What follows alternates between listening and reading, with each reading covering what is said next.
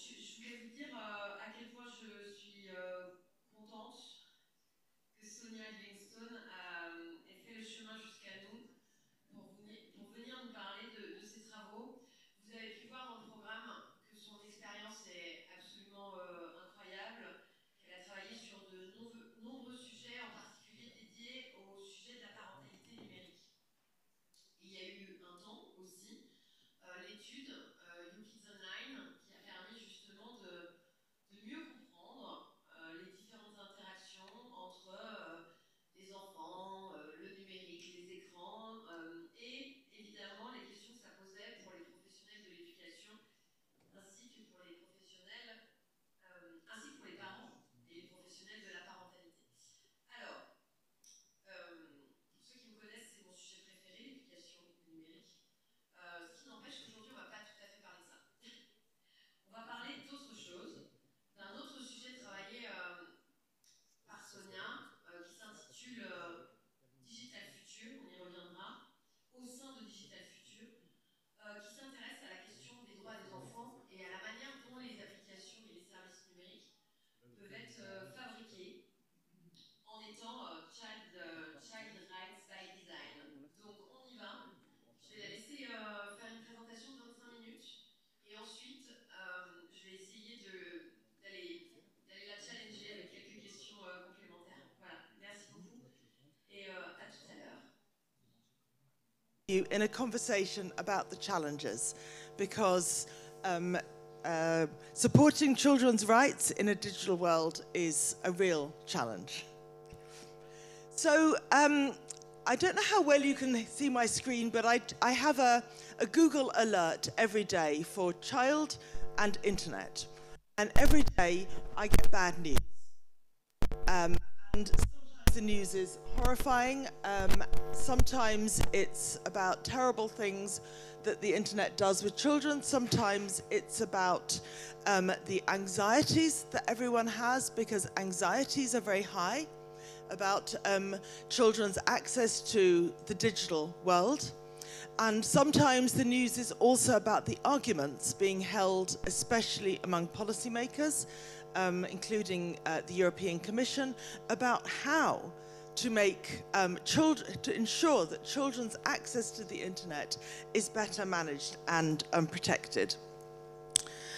I think for many people, there is a real fear that, as one influential American psychologist has said, smartphones have destroyed the generation.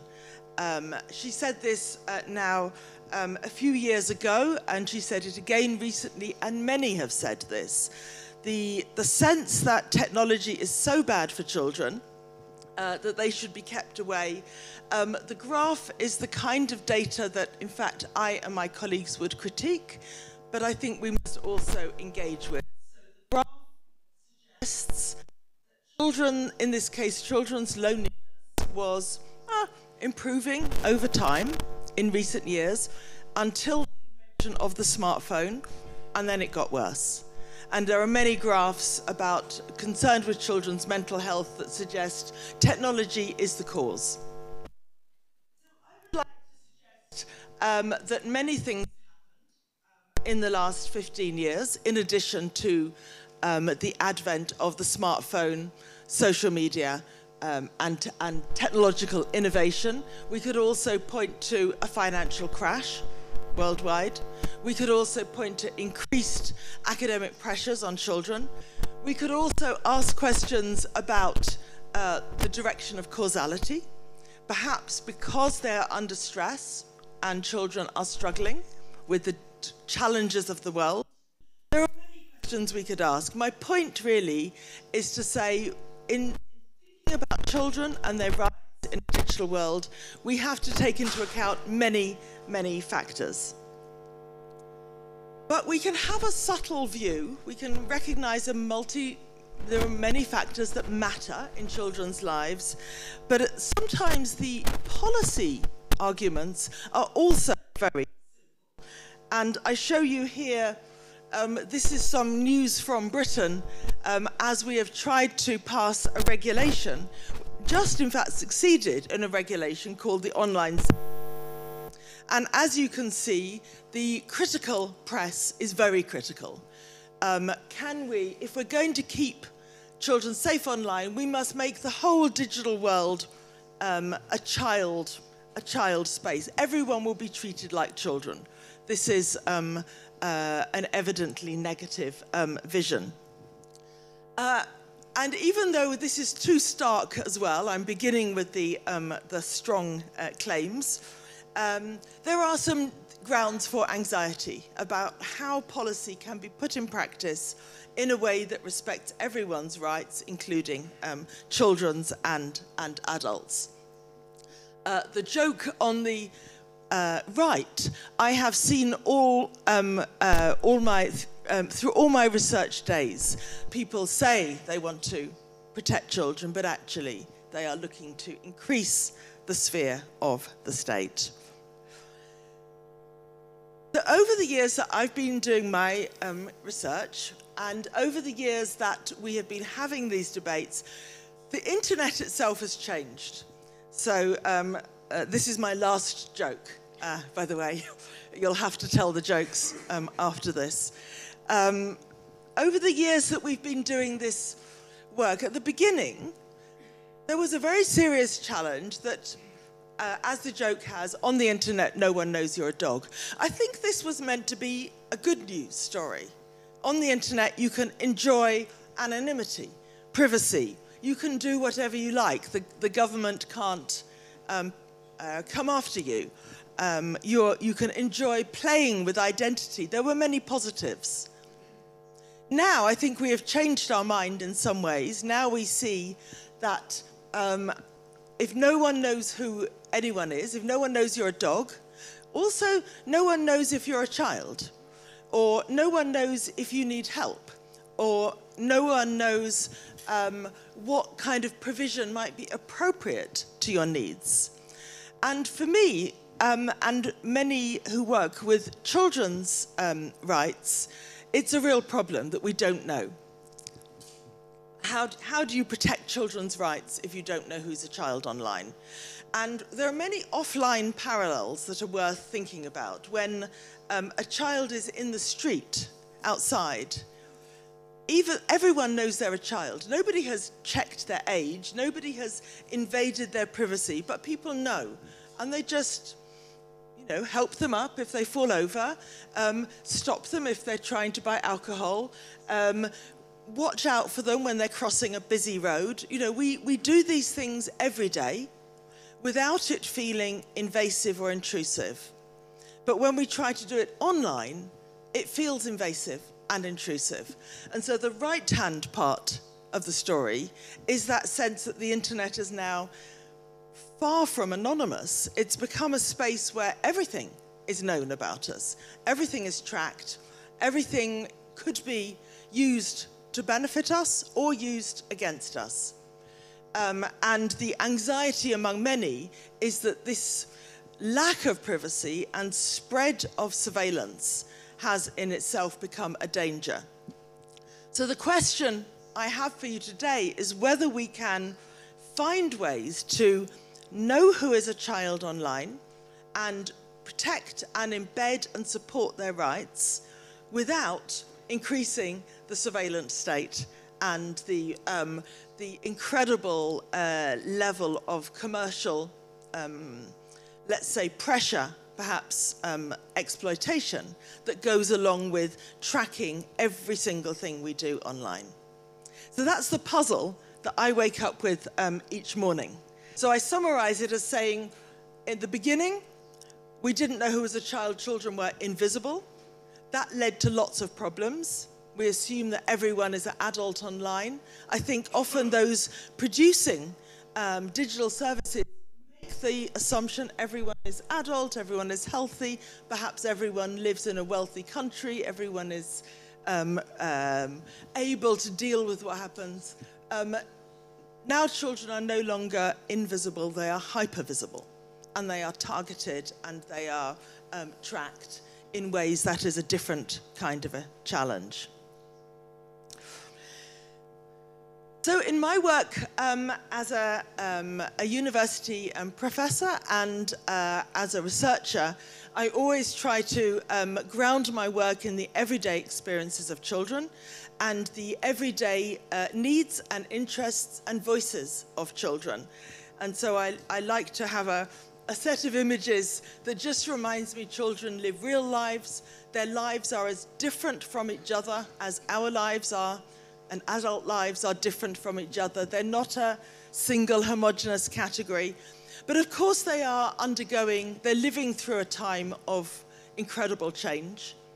They are living through a time of considerable pressure, and the social statisticians are noting a whole series of difficulties that children are facing in their lives, including a mental health crisis, including incredible anxiety about the future of the planet, and including a sense that the digital is their space, the thing that they understand better than us and that they want to have a voice in more than us. So that sense of the future they think absolutely is theirs. So as was mentioned, I've spent the last, let me just think, nearly 20 years working with a network of researchers called EU Kids Online, where we have a team of researchers in each country now, about 33 countries in what I will call the continent of Europe, rather than necessarily the European Commission, but of course also. Originally, the project was set up by the European Commission, who felt this is a crucial moment to establish digital policies and digital literacy initiatives and digital safety initiatives for children, and we need to know the research in every country. So we have a team in France, but also a team in Portugal and Croatia and Latvia and many across Europe.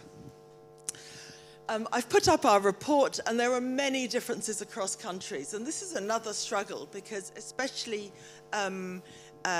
here there is policy at the national level, perhaps even at the local level. There is policy and regulation at the European level, and of course there is also international policy and regulation. And I'm going to talk in a minute about the UN Convention on the Rights of the Child as a kind of umbrella framework for the work. But focusing in on Europe, actually what we have often found is incredible, even though different countries get online at different times, and they have, of course, their own cultures of education, of parenting, of risk, of kind of moral framing, but nonetheless we also see some common patterns. So I could tell you that in the recent years, about 10% of children across Europe said they never feel safe online, and most say they sometimes feel unsafe online. And they then talk about a whole range of risks of content, of cyberbullying and other kinds of conduct. They and their parents are now increasingly anxious about being approached by strangers online. There's a lot of concern about the commercial environment of the internet. And actually, I think it is fascinating that in the last 20 years, we have kind of moved our societies from a public and informal space of the home, the school, the street. All has gone online, so all has been moved onto a commercial infrastructure. And children's everyday communication, our family communication, our school infrastructure, how people go about their lives has all been moved onto a commercial digital infrastructure, which is driven by attention, driven by advertising, driven by profit. So it's actually an extraordinary shift that we are living through. In more recent years, the last 8 years, I've been working with UNICEF to take this model to think about global kids online. And this, I think I have to say, is audacious, because it's an incredible challenge to try to study children across the world. They number in their billions. But what we did was we took a kind of model of research tools and invited researchers and policymakers in different countries to join and have some similar methods and therefore comparable findings. And the idea is to try to understand how this global technology is affecting children in so many different parts of the world. And you'll see there that once I began working with UNICEF especially, we began framing the research in terms of children's rights. And for me, it's a very powerful framing that adds an imperative to the research. I can track the risks and the opportunities that children encounter online. But the child rights framing gives us the imperative for change. Because of this, we must do something, because children's rights, every state in the world, except the United States, has committed to respecting, protecting, and fulfilling children's rights, including online. What I find in the policy space, as an academic, when I leave the university and I talk in different policy environments, I find two very separate conversations. So one conversation is about what we can think of as the opportunities. And here are some of our statistics summarized, giving you the opportunities that children find online. And there the conversation is about what do children do in different countries, but also what do we want them to do? So we were having a discussion about news earlier and whether children should see the news. In our survey, these children are between 9 and 17 years old. And you can see that I looked for news online is not a very common activity. We might say today, this is good, because the news is pretty scary and pretty horrifying for children. But we might say it's a problem because children are young citizens. They will soon get the vote. They have the right to participate and to engage in the world as citizens with their own beliefs. And maybe this is a problem. Maybe this is where we have the evidence to say something further should be done. What lies behind these figures that I can't show you here is the inequalities. Over and again, more privileged children, children from wealthier homes, children living in wealthier countries very often get to do more of the opportunities, which after all is why we gave them access to the internet in the first place, right? We said this is the wonderful place to connect, to have the world at your fingertips, to get all the information you could ever want to explore. Now, I think when we suggest children could be free to explore online, we get worried about all the risks. And the evidence of the risks we've also been tracking, and the risks are many, as I've already noted. You can see here, in many countries, children are seeing hate. The internet is becoming, in many ways, a hateful space. They are seeing sexual content about which we could have a discussion about whether this is a problem and in what way. They're seeing violence. They're seeing self-harm and suicide content. Also in growing numbers.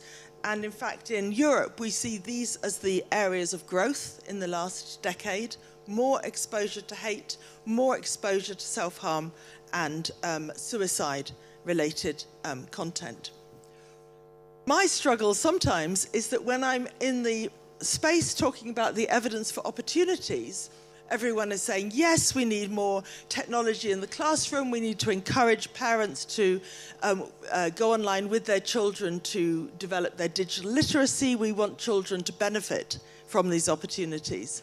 And then when I'm in the conversations about risk of harm, It's how can we restrict, how can we make parents into a barrier between their child and the content, how can we keep children away from the technology and safer.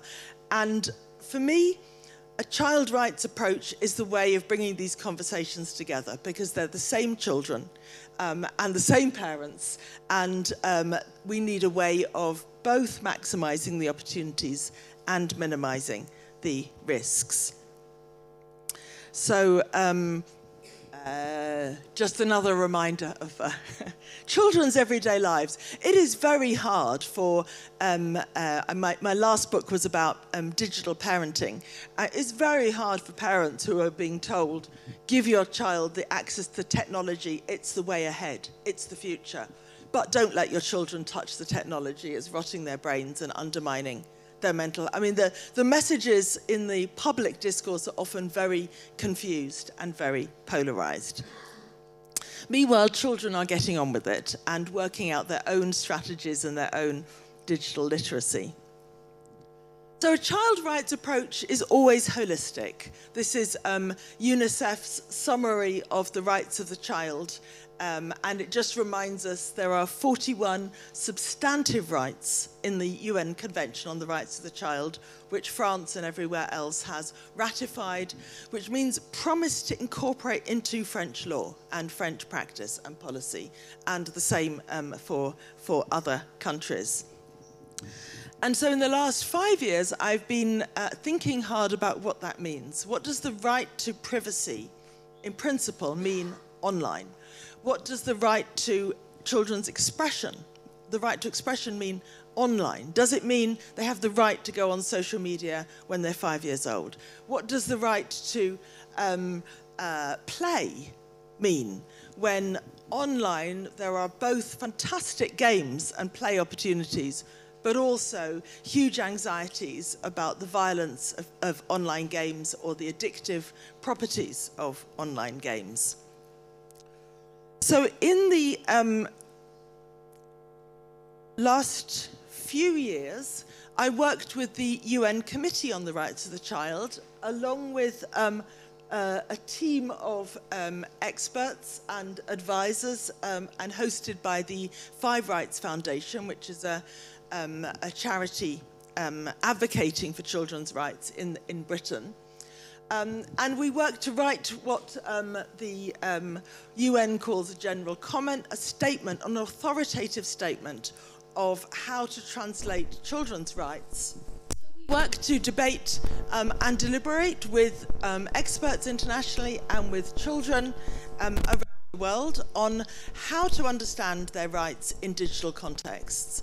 And one of the key principles of the Convention on the Rights of the Child is that one always pays attention to the voice of the child and their understanding of their rights and their understanding of those key issues of privacy, of safety, of play, of participation, and so forth. So children had much to say, experts had much to say, but they don't all agree. And I think we have to say that in moving forward, we are in a contested space. And that's why I'm going to stop talking in a moment and hear your views on how to kind of navigate this contested space. One problem that I have found is that child rights advocates know many things about how the world is and should be for children, but they don't necessarily know very much about the design of the digital environment. And those who build the digital environment and make the digital products and services don't always know very much about children or child rights. And so now I found myself in another space where two conversations need to be brought together. I think this is my lens for my work. Always guided by the voice of children. And here you can see many of the concerns that children express around the world about how the digital environment is regulated and is designed.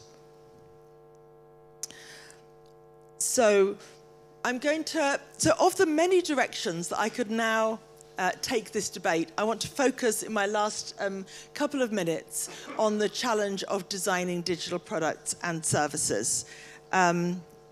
Because one of the things that the Convention on the Rights of the Child, but also the General Comment 25 on child rights in a digital context says, is that states must work with businesses.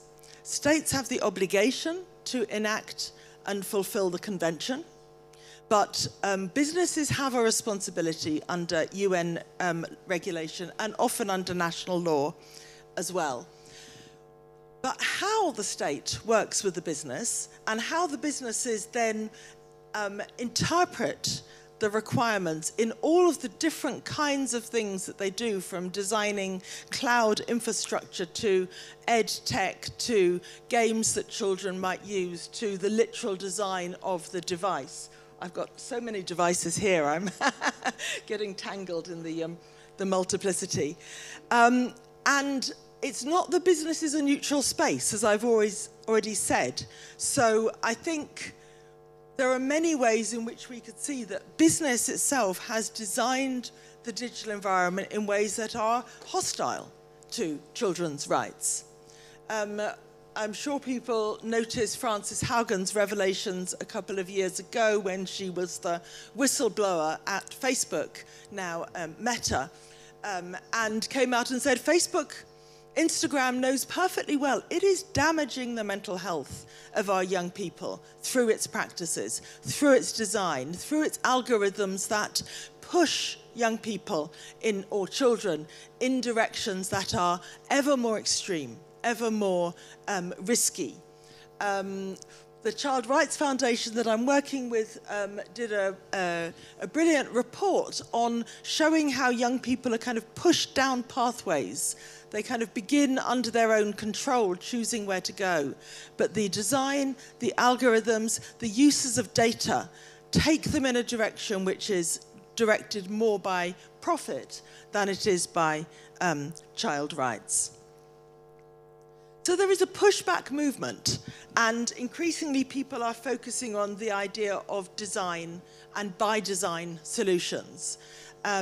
Not waiting until the product has hit the market and is being used, and then discover, oh surprise, that there are problems for children, but trying to think about, anticipate those problems in advance, trying to change the business model and the business practice and the design process so that children's rights are anticipated from the start. Whether it can work is kind of up to all of us. Whether it's going to be successful. There are now very strong movements for security by design, to build security. And I think we all know that when we buy a new device or access a new website, it already comes with the security inbuilt. It doesn't wait. Well, actually, many things go wrong, so I won't overstate the case. Privacy by design and safety by design are getting more attention. But these are vital, but they deal with they stop the bad things. They don't have that holistic vision of all the positives that we wanted for children. So we also need by design solutions for play online, for participation online, for education online, for ways of recognizing children's positive rights. And my kind of my final points for now really are to say that I've been working, leading a project called the Digital Futures Commission over the last 3 or 4 years, in which we've been trying to ask, what does good look like? Because there's so much focus on what is bad, what is wrong. But it's remarkably hard, I think, to visualize what do we really want for children with the riches and resources of the digital age. Because we're not going backwards. And as I said, we have really consulted children. All child rights projects learn a lot from consulting children. And we had a lot of fun asking children to write to the CEO of Google or whoever, okay, what do you want them to do? We workshopped it, we talked about possibilities, we engaged with them. We asked them about their rights. They have the right to their fullest development, Article 29 in the Convention. What does that look like for them in a digital world? What did they have to say? What did they want from the services that they use, and what would they find empowering? We also talked a lot to designers, and that was an interesting challenge and a new experience for me to interview the people who design and develop products and services used by children, and to understand what is their kind of process of development, to find the right moment in the organization, to find the right moment in their work when they can stop and think. But what if children are using my service? What do children need? Have I thought about their education, but also their privacy, and also their safety, and also their civic rights and freedoms? How do I think about that?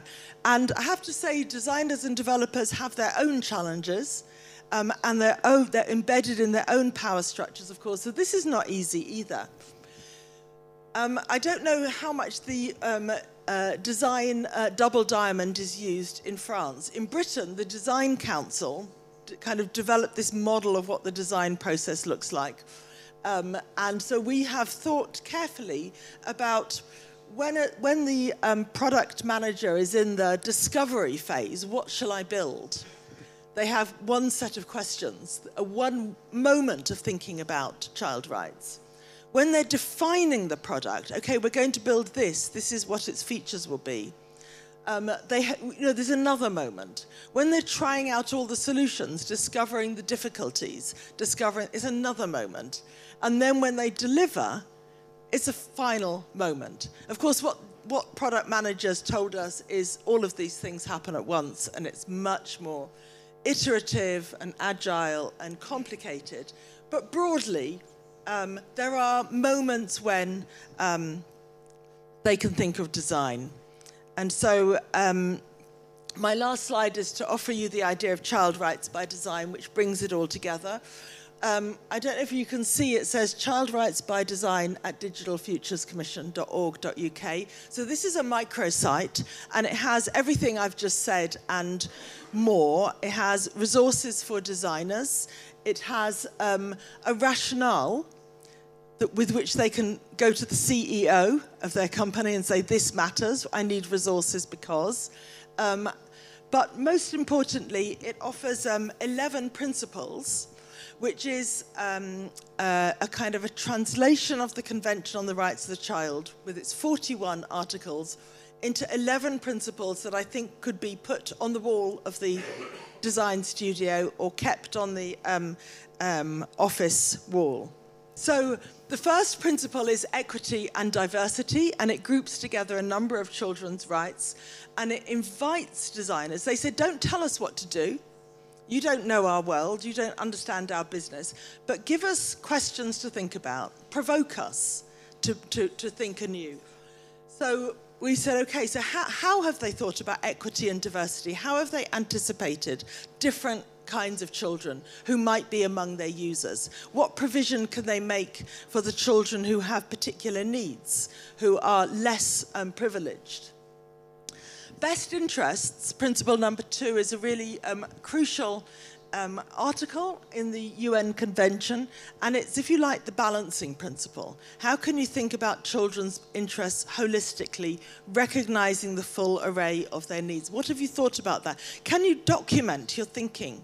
Can you document the challenges to that? Consultation, have you consulted children in developing your product or service? It's amazing to me how many people postpone that moment, or they consult children about whether they'd like it to be red or blue, but not about whether they'd like it to take their data or connect them with strangers. Age appropriate, we were just talking about that earlier as well. How can we make products and services age appropriate? A 5-year-old needs something different than an 11-year-old, something different again than a 16-year-old. But a 16-year-old who is a refugee living in trouble might need more protections than, but they might also need more opportunities. They might need more help, better information. So how can we be appropriate to the age of different children? We added one on responsible, which means have you taken account of the guidance available, the laws and regulation available? Because we looked at lots of companies' websites, and they all, after 2016, said they were GDPR compliant, and with the general data protection regulation, but not much more. It was as if companies aren't really quite sure what to declare compliance with, where to turn for guidance. Participation is crucial. Does your service support and enable children's participation? Does it ensure their privacy? And by privacy, we mean not only privacy from strangers, but also maybe privacy from peers, maybe privacy from parents, that's a controversial one, maybe privacy from companies who would collect all their data. There's an advertisement from Facebook, as was, which says, if you tick all these boxes, I don't want my family to see, I don't want my friends to see, I don't want strangers to see, then you'll be private. To me, this is a lie to children, because you will be private from everyone except Facebook, who will sell your data through the data brokers to everyone who might want to pay for it. Okay, safety, I think we can kind of understand why that's important. But as I said, those developing educational products don't always think about safety, just as those developing safety products don't always think about privacy. Well-being, children's development. By development, we include the importance of play. And agency, we've put last, but definitely not least. And by agency, we mean the child's right as a rights holder, the child's position as a rights holder, as an agent, not to be pushed about by the different algorithms, not to be always persuaded just a little more, play a little longer, watch another advert, see the next video, but to have the headspace to make up their own decisions. All right, I have definitely talked longer than I had wanted, so I'm going to stop with one slide that says the European Commission is now debating a code that in a way would do much of this. And they want everyone's input and advice because they have some real challenges. I've told you what I think my advice to them is. You will have other experiences to contribute, but I hope I've signalled along the way that this is not going to be easy, and I look forward to your thoughts and questions. Thank you very much.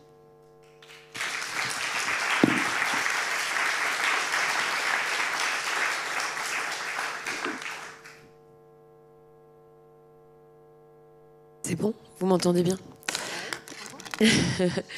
Je vais juste commencer avec une petite question qui fera la transition et puis je vous donnerai la parole parce que j'imagine que vous avez des questions aussi. Moi, on voit bien que ce travail de design qui s'intéresse donc spécifiquement aux droits des enfants est plutôt un travail qui s'adresse à ceux qui réalisent les services numériques. Et au fond, moi, je m'interroge si finalement la cible, c'est les ingénieurs, c'est les business développeurs, c'est les politiques. Finalement, à qui on s'adresse quand on fait un livrable comme celui-là?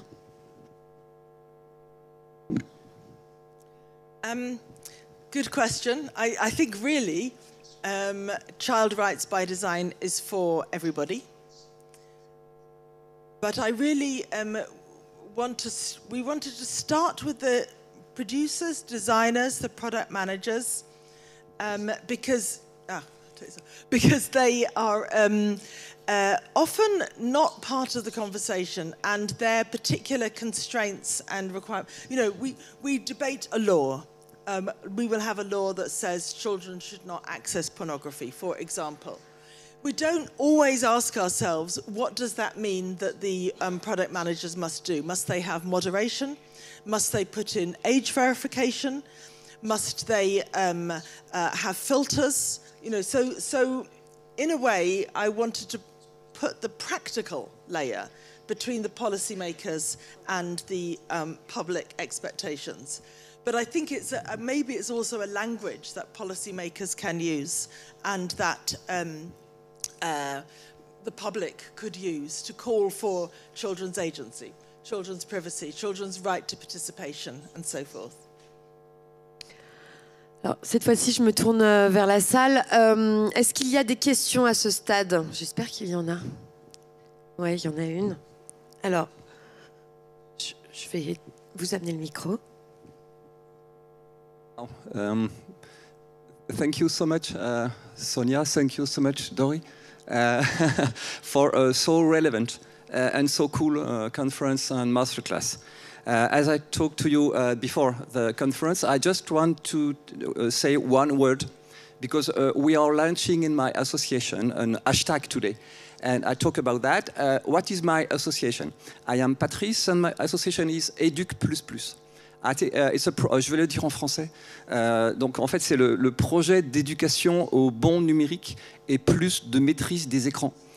Donc on travaille avec plein de gens dans l'esprit que porte en permanence Dori et que vous portez aussi. Et donc le hashtag, c'est très simple. Il date depuis une semaine. C'est-à-dire depuis l'affaire de l'Israël et de la bande de Gaza et depuis l'affaire de l'assassinat du professeur de français, on s'est rendu compte avec d'autres personnes, je pense à Serge Tisseron, qui est un grand psychiatre, qui vient d'écrire une tribune dans un magazine qui s'appelle La Vie, un magazine catholique, avec Marion Haza, qui a énormément travaillé sur la parentalité. Et en fait, le hashtag que je vais proposer simplement, c'est pas les infos devant les enfants. Et on va essayer de toucher, et vous êtes des conseillers numériques, vous êtes des gens dans le numérique, vous avez affaire à des départements, à des régions, tout ce que vous voulez. Et en fait, ça serait très intéressant qu'on arrive aux oreilles des parents, en particulier les parents invisibles, ceux qui s'occupent jamais de venir nous contacter quand on a l'occasion de leur parler. Éteignez la télé pendant les infos. Et éteignez la radio pendant les infos. Parce que c'est très important. Je te passe la parole après. Ben voilà, la question c'est toi. C'est-à-dire, en fait, là, le hashtag, donc on va promouvoir aujourd'hui le lancement de ce hashtag. Not the news in front of the children. And la question c'est, what do you think about this the way to think and about the rule of the little association like mine, just to touch the parents? But this is my question. So thank you, and I think it's. I think we should first acknowledge this is a terrible time in the news for everybody, and everyone is thinking how to know what is happening, as is their civic duty, while also perhaps protecting themselves from truly terrible images. And everyone is asking, what is my duty? What should I see? So my suggestion would be, so I understand the impulse, but my suggestion is that children, according to their age and maturity, are also asking themselves this question. And our challenge as parents and as teachers and as a society is to find the way of protecting, let's say, the 5-year-old, but bringing the 15-year-old into the conversation. And somewhere in between 5 and 15 is the difficult time, right? And it's a big time. So if we were taking a whole society solution, we would want to say, first, where is the children's news? The news made for children. And perhaps your public service television does this. In many, especially large countries with a public service tradition, there is news for children, and it will inform the children without terrifying the children. So I think then we want the guidance for parents that recognises that parents and children are very different. Older children, watch with them, perhaps. Maybe watch before and then watch with them and talk about it, because the worst thing for children is no one talks about it. They know something terrible is happening. They hear the rumours. One child in the playground will have seen it and tell all the others. So they need a conversation. So I'm always reluctant to say stop it, ban it, restrict it, and always keen to find ways to manage the introduction for children and the inclusion of children in a way that recognises their different needs.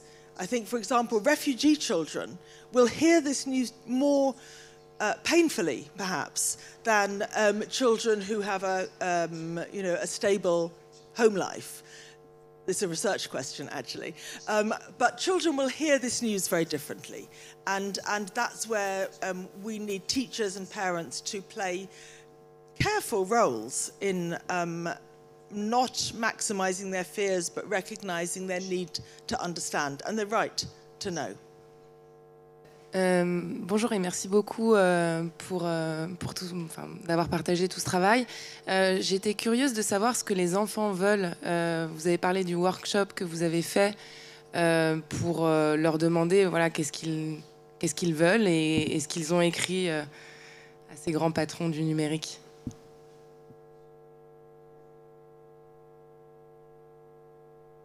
Delighted, yes. It's one of the most fun parts of my job, but also a serious part.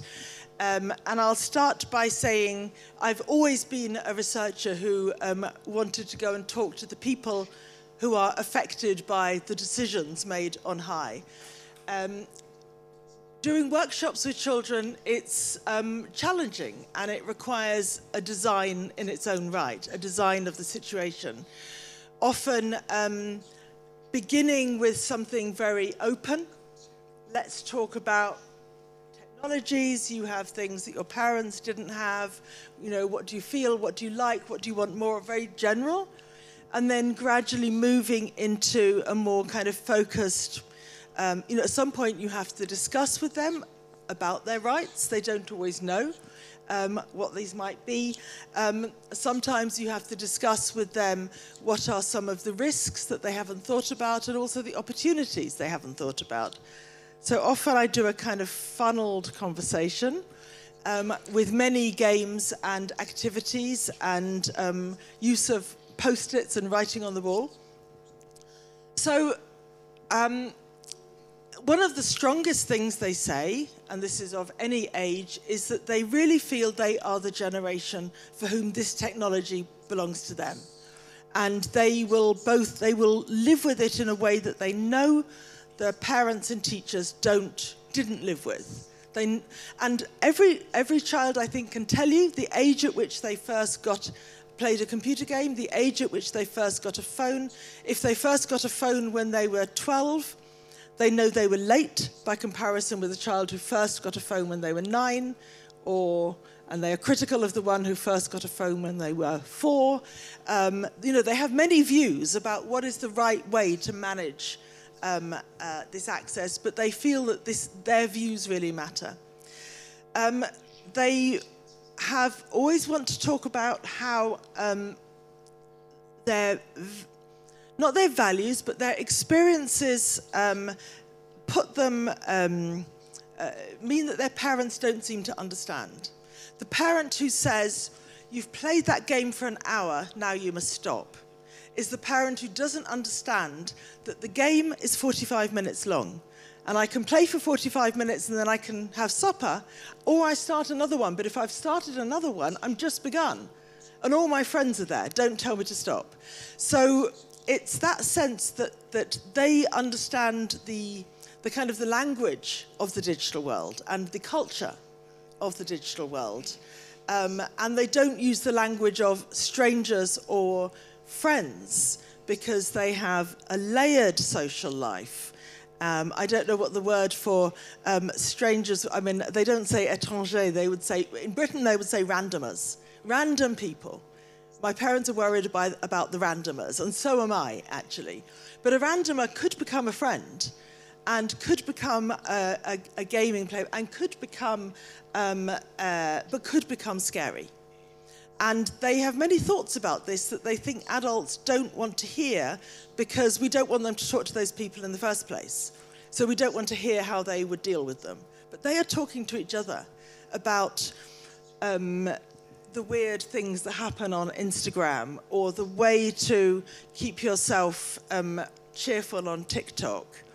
And they think we don't want to know because we're going to come in and say, stop it, ban it, block it. I hear a lot. Merci. Une question de Dominique. Peut-être Dominique Pasquier est chercheuse aussi en sociologie. Je crois que vous vous connaissez. Hello Sonia. C'est plus facile en français ou en anglais? Bon. I have two questions. The first one is about the global kids online project. And how did you choose the countries belonging to the project? And in which criteria? Because it's quite challenging. There are 220 countries in the world, yes. Yes. And the second one is about this age-appropriate principle.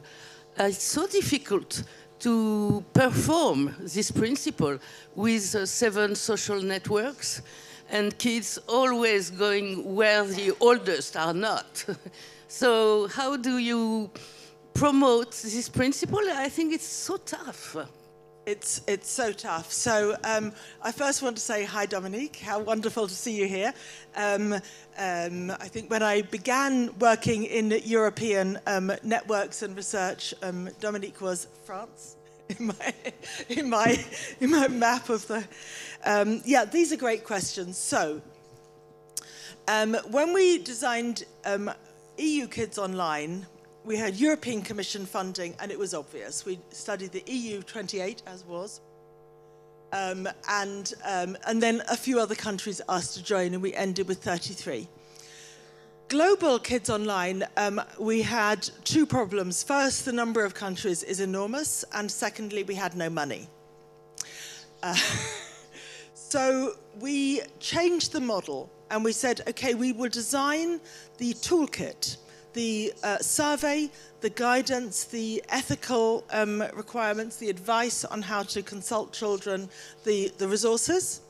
And we will work with a few countries that there was some money for, 1 on each continent. And we hope they spread the word. And they began to spread the word, but when I look at the pattern of and then countries had to find their own money and join. And we now have about 25 countries on this umbrella and another 20 on a new set of funding. So it's growing, but I think the model is there is a moment in each country's history when the public demand becomes so great. The internet has spread so far, so many children have gained access to a device, the risks are hitting the headlines. The schools are beginning to embed the technology, and then there is a need for evidence. And at that point, a researcher or a UNICEF country office or a policy maker will come to us and say, we would like to join this project, and we will find the funding, and then they join. And so so I think it's meaningful, the order. So in Latin America, we have lots of interest, and I think that is something about how embedded the internet has been without an adequate evidence base to guide people. UNICEF has now found money for poorer countries in Southeast Asia, and I think this is really brilliant, but it's very much led by an anxiety about risk and protection, and less so about opportunities and education, which is a problem. But I think, so it kind of evolves. Back to the European Commission's model of an age-appropriate design code, I think it's a fascinating challenge. So it began, in fact, with work in Britain through the Five Rights Foundation and our Data Protection Authority, who developed the idea of age-appropriate design to take a step back from the worries of protection and the optimism of opportunities, and to say, let's focus on the design and let's focus on the data. And so it's come not through child protection, but through data protection. And so it's a very interesting move to say that through controlling the data and the uses that companies make of the data, we can, in fact, deliver protection, safety, and opportunities for children. And so that's a new approach. The European Commission for a long time has its Better Internet for Kids program, which began as safety and is now safety plus education. But this is a new move, but it depends on something. It depends on knowing who is a child. It depends on knowing where the data came from. We're now facing artificial intelligence, and anyone using artificial intelligence and a large language model. The data that scrapes the data is scraped from everywhere. You don't know if it's from a child, you don't know if it's, anything. But you run your artificial intelligence, you make it a plug-in in your school technology suite, and you don't know where the data comes from or where it goes. So these are, so it's an effort to kind of get a grip on some of these exploitative features, but also because they affect children's rights. I don't know, I think it's going to be a really interesting one to watch. You should get involved, get on the committee. On peut se demander si un travail de labellisation générale, vous voyez, une manière de reconnaître sur les différents services en ligne via un label, une marque, une étiquette, quelque chose qui serait produit dans le respect des droits de l'enfant. Mais ça vient poser la question de l'ethics by design.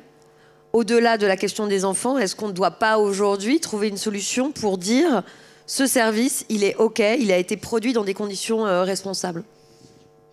Yes, and we know. In fact, I think we're in a position to say that almost no digital products and services meet these requirements. And this is, so our starting point is a low one, and we need to raise the bar. A child rights lens poses us some challenges. So one thing any human rights lawyer will say is that human rights, children's rights, cannot be ranked. They are interconnected, indivisible, and you can't say, well, I'll deal with privacy, but I'm going to forget safety. Or I want this to be a source of information, and I'll get to privacy later. And I have to say, in interviewing developers and designers, I heard that a lot. I'm developing a new social media app for 8-year-olds because they're too young for Instagram. I've got a way of connecting and they can share, upload their photos and so on. I say, how do you know that a stranger won't do it? They say, well, look, I want to get into the App Store first and then I'll come to safety. And I say, no, everything at once. And they say, but I don't have the budget for everything at once. I have to show proof of concept. I don't get the investment unless I have. And so I say, well, you cannot go on the market without making sure strangers cannot contact the child. Then I say, and what are you doing with the data? Oh, they say, I don't know. It goes into the Amazon cloud services. I'll look into that later. No, I say, you have to look at that now as well, because you can't say that you're an app to give children contact with their friends and then monetize their data in ways that are... So it's really hard. I think it is a real challenge, and maybe a child rights bar is very high. I hope it's a nice phrase, child rights by design. I hope it's a kind of I've tried to make it colourful, and we hope it's inspiring, and it's meant to be an answer to the many. I get an approach every few days. I'm developing this. I'm not sure if my product is okay. Could you take a look at my EdTech app for learning mathematics and tell me if it... So I think there is a real demand. We could say the government should pass a law. You don't go onto the market until you have done this. We don't put food on the market until we've made sure it has no poison. It has a nutrition label. It is precisely what it says it's going to be. And if anything goes wrong, they're going to give you an insurance payout, right? We don't put the car on the road until it's gone through all of its checks to make sure it's roadworthy.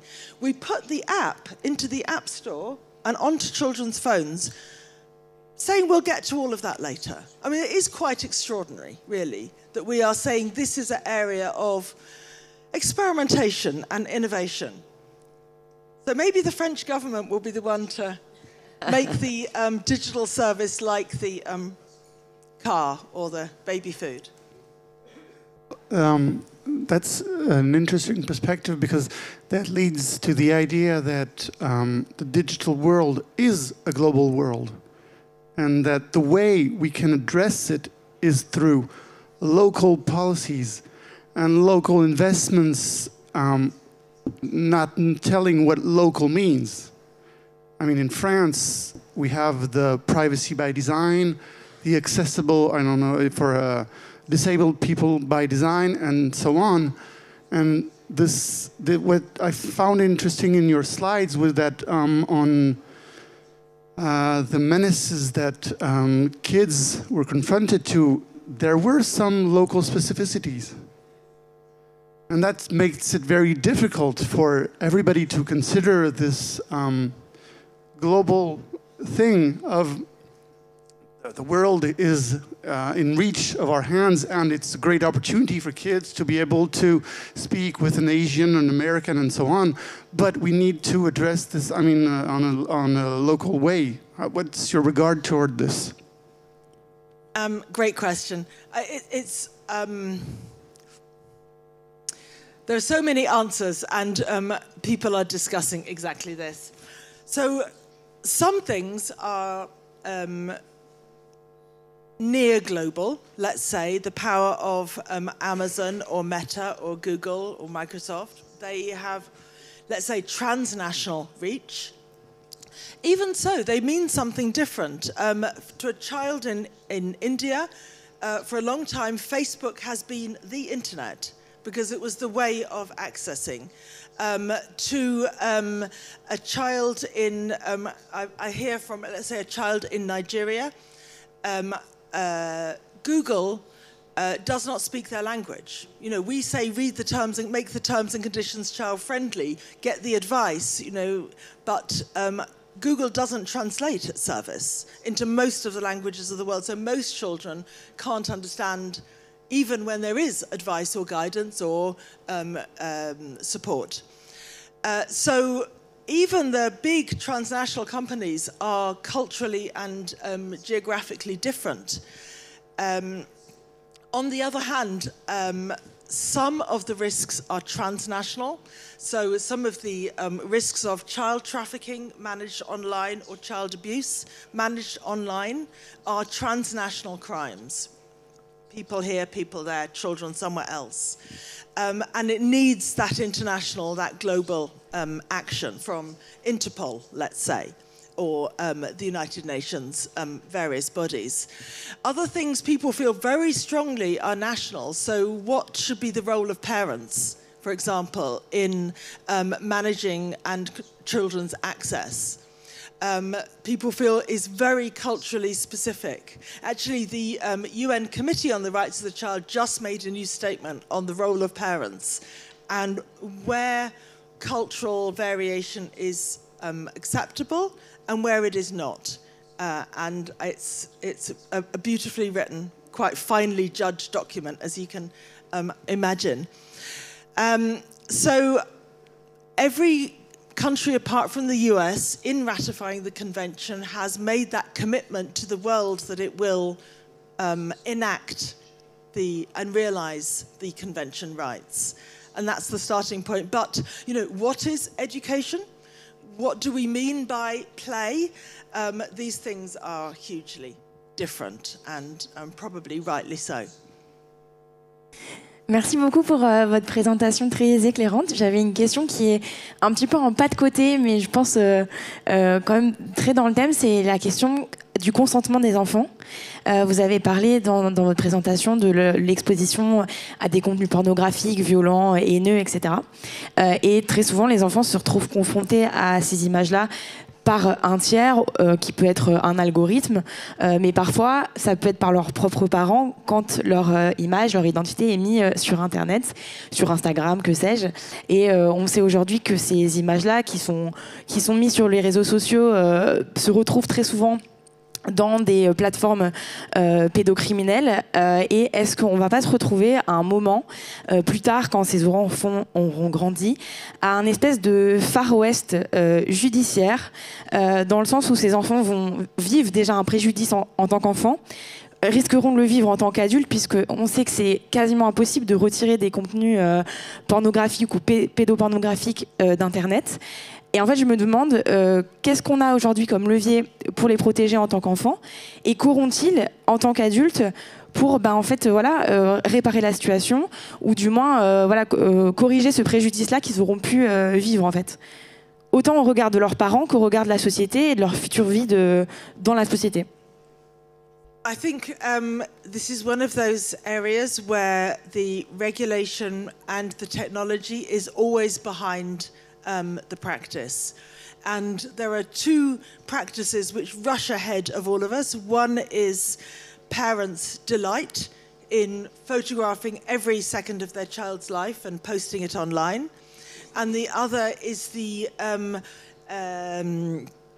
exploitative and motivated capacity of bad actors, including paedophiles, to find this content and now manipulate it and misuse it.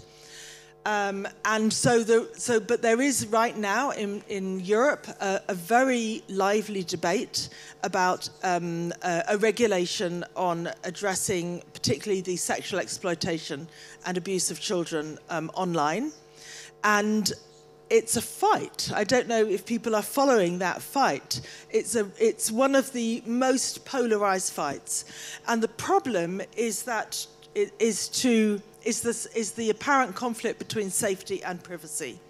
So in order to protect children's images, we need some mechanism and some legitimate mechanism of tracking all images, checking all images, every WhatsApp message you send to your friend or...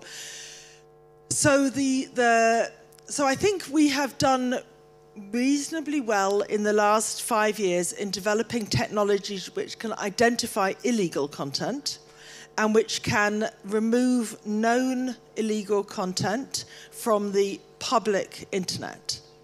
No one is doing well with the dark web, where the extent of the crime overwhelms law enforcement in any country. But people are doing better. We've been doing quite well in the public internet. And I don't know if you remember the early days of, some people here might remember the early days when I went to work and there was pornography in my work email just being sent to me. Many things have been sorted out over time without a huge controversy. But now the regulation before the Commission is to have technical monitoring of all content to identify illegal content. And to some people, this is the solution. And to the other side, this is the surveillance state gone completely crazy. And I think they're now looking for some solution which will be not really satisfy either side, but perhaps take children's safety one step forward and possibly take everyone's privacy one step back. And maybe that's where the idea of best interests come in, that one tries to find some kind of halfway compromise. But it is remarkably difficult, and artificial intelligence is making it much worse.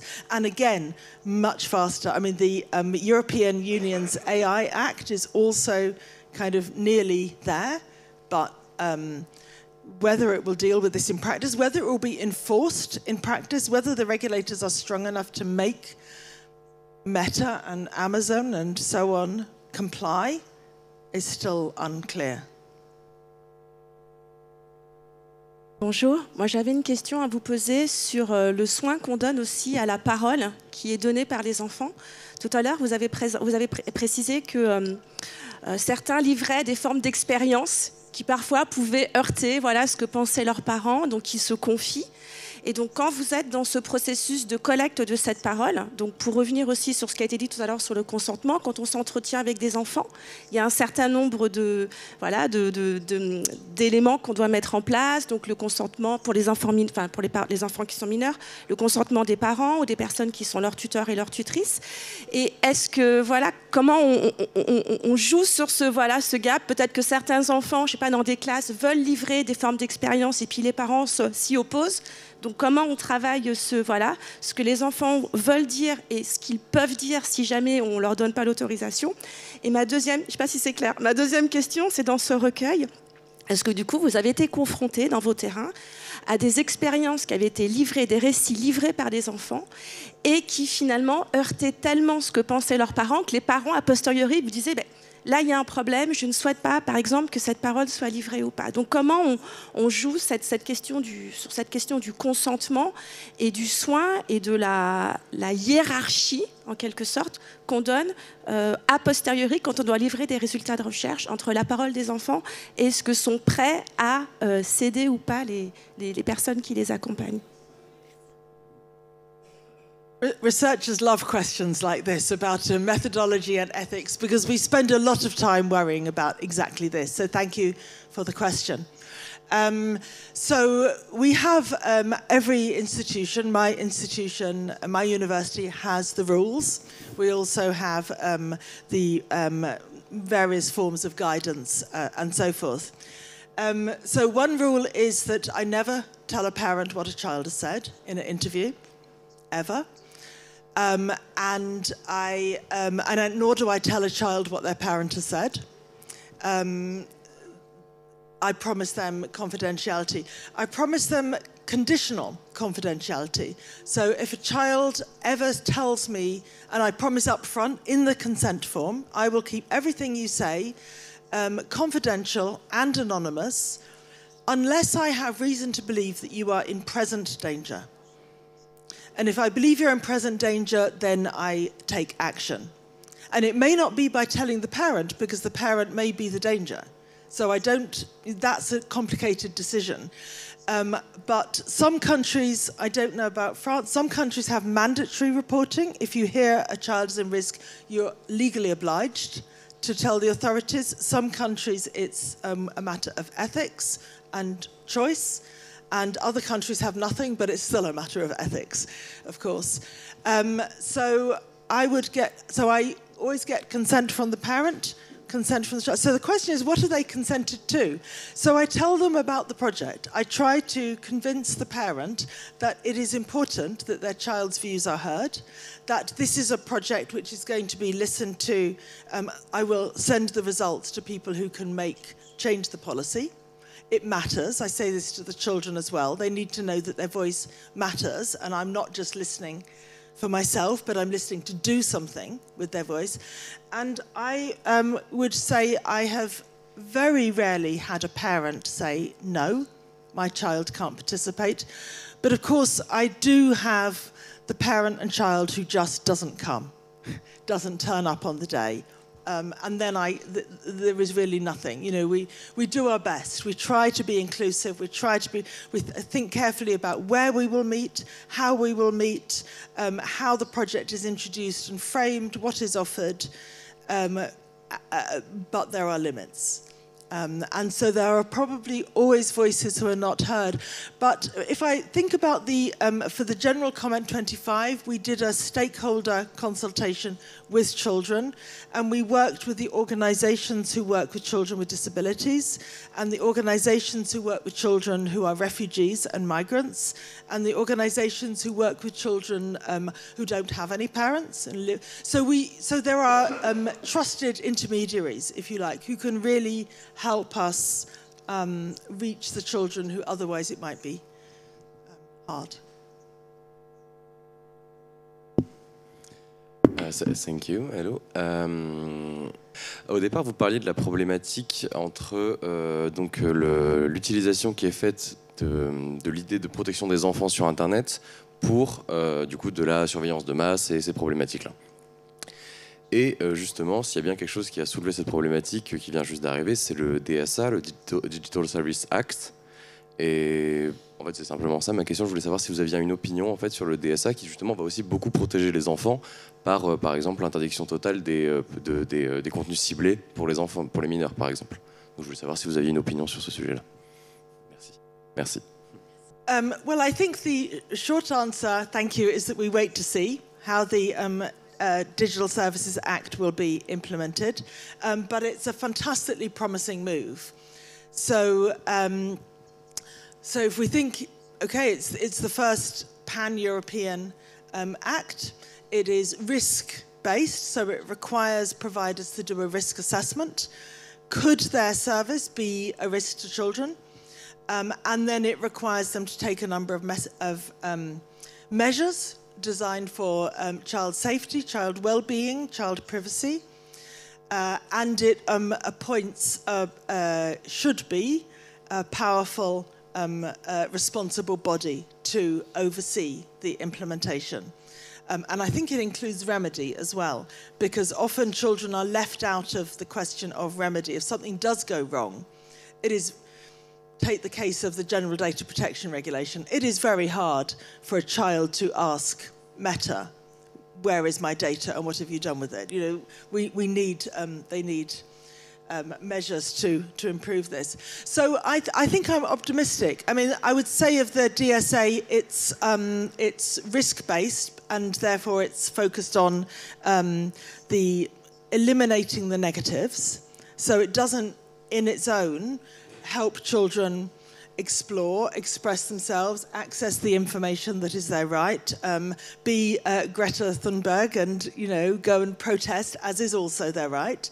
But it does promise to remove the barriers that make that unsafe. And if you talk to or see the research on children who are human rights defenders or child rights activists themselves, then they have to deal with a huge amount of hate and bullying and hostility online. So anything that deals with that will enable children's rights. We hope it will be. I don't know, what, can I pass the question back? Are you optimistic that it will make Europe a better place? I think I am, but some of my friends and people that I meet are quite nervous about the censorship, but for my part, I'm optimistic. Une question de Jennifer, tiens.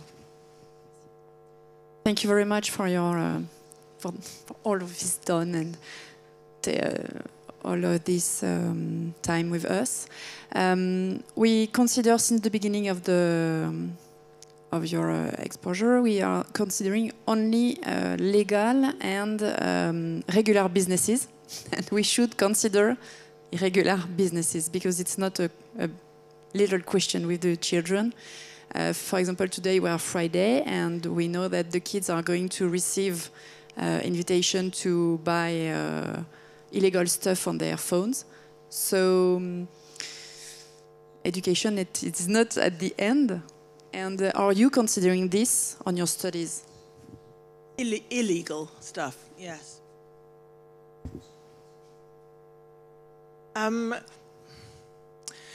Yes, so I'm wondering now what illegal... So I think the key question, I'll go back to the children in the real world and their kind of holistic... how much, okay, let's say that children in school are being offered a way to buy drugs online, let's say.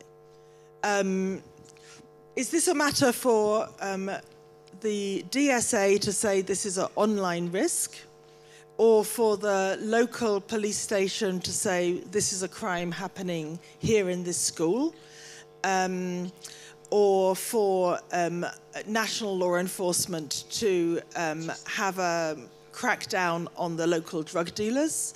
You know, these are distributed responsibilities, and I think the really hard question is to acknowledge all of these problems and then work out which are the best agencies to take action.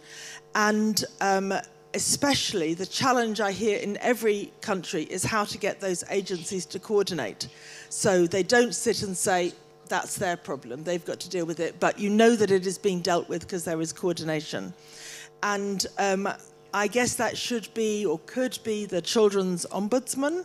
Is there a children's ombudsman here? I think there is a children's ombudsman. Anyway, there should be some mechanism. I don't know. And I'll just link back to the worry about censorship. So I think whenever we look for regulatory or policy solutions that operate through laws on the digital, then there is this concern that it's a clumsy tool and it is overly restrictive of especially adults' right to access all kinds of content, perhaps not offers of illegal drugs. But the tools can be, the measures can seem too crude, and there's a lot of worry that companies will be very conservative. So they will just, there will be a chilling effect. Is chilling effect good in French? They will step back from doing many things that they should do or could do because they fear the regulation. So I think, at some point we say this is for the police rather than, but of course the companies mediate and amplify and extend the illegal activity at a scale that the police have never had to deal with before. And that is a challenge. I'm hoping that you guys have solutions as well as problems. Merci beaucoup. C'est la fin de cette intervention. C'est important qu'on arrive à finir à l'heure. Merci beaucoup, Sonia. L'ensemble des ressources sont téléchargeables. Elles sont en anglais pour l'instant. Peut-être un jour en français. Mais merci encore. Merci à tous.